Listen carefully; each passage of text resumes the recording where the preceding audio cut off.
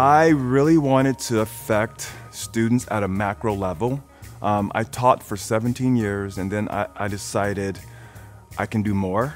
I knew that I was always going to be doing something around kids. Kids has always been my passion, especially students of color.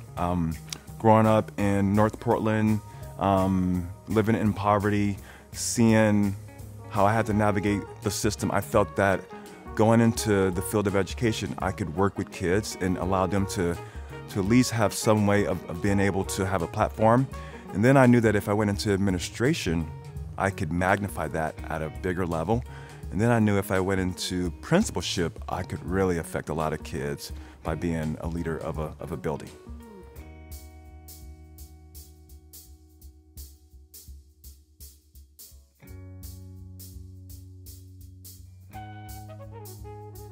Well, they were tough. I mean, as a black male, I've been arrested. I've been called the N-word. I've been targeted. I've been judged just because of how I look.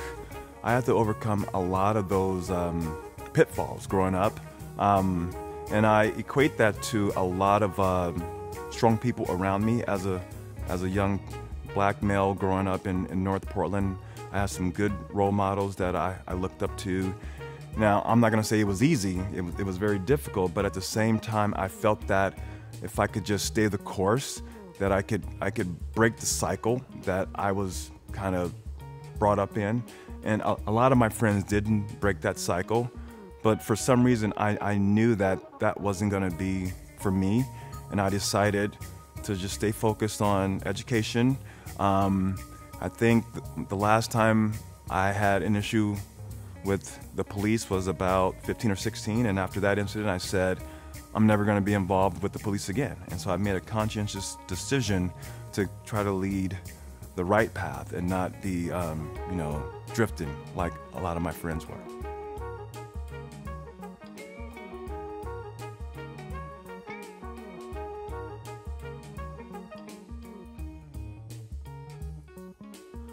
I believe that the current threats to equality right now is just our current atmosphere in our society. I think that there are a lot of things out there that are scary right now. We've come a long way, but we still have a long way to go, especially now with social media. As a person of color, I mean, I was just reading about a man that was arrested because he was just trying to cash his check, right? And that just floors me.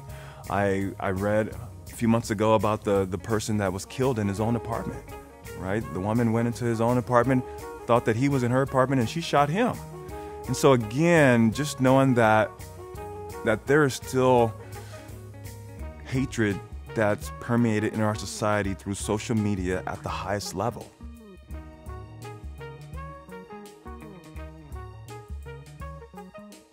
I think the biggest step that we could take right now is we gotta call it as we see it. We gotta put it on blast, not letting it die down. If you see it, whether it's overt or not, you gotta call it as it is, because I do believe that we still have a long way to go, especially as people of color. There's just some things that are out there in our society that are scary as a black male, and I'm trying to really teach my boys on how to understand that and how to see it and how to be able to come home and not be another statistic because of something that happened with the run-in with the police or something else that happened outside of our house. So for me, just stand on point. When you see it, call it as it is.